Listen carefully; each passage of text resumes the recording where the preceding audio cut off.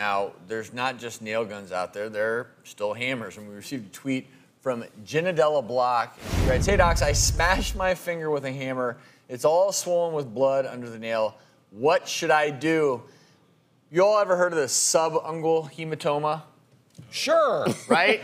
Fancy word for blood under the nail. We've got a few pictures of this. Dr. Worden, tell people what's going on here. Well, what has happened, they've obviously sustained trauma, blunt trauma to the big toe here. And what's happened that you form blood between your nail bed and immediately underneath that nail. So that blood is collecting in that space, doesn't have anywhere to go. Very painful. You want to get that blood out. Yeah, you want to drain that blood because of the pressure there. And if you've damaged the nail bed enough, sometimes we have to take that fingernail off and repair the nail bed itself. Now, what we'll do if you come in and you have a big hematoma, subungual hematoma like that is, there are various options. You can use electric cautery, using that heat to break into that hematoma to let it drain. You can use needles, sometimes 18-gauge needle.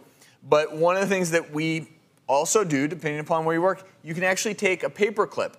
Now, here's the key. I'm not recommending you do this at home because it has to be done under completely sterile conditions. Right. So I don't want to be responsible when someone ends up with a big infection in their Has anybody tried this ever? But you heat, drain? No. You heat I have. the edge, and then, of course, that sterilizes it. You make sure this is sterile. You go into the middle of that hematoma, and the heat will actually work its way through, and like you're seeing there, you're going to get drainage. And you want, of course, the hole to be big enough to get all that blood out of there. You can apply a little gentle pressure. But you're going to feel pretty good immediately when that blood comes out. You're going to feel a lot better. And this is actually what it looks like. And you'll see all that blood comes out, that relief and pressure. And what you're trying to do is, you want to save that nail.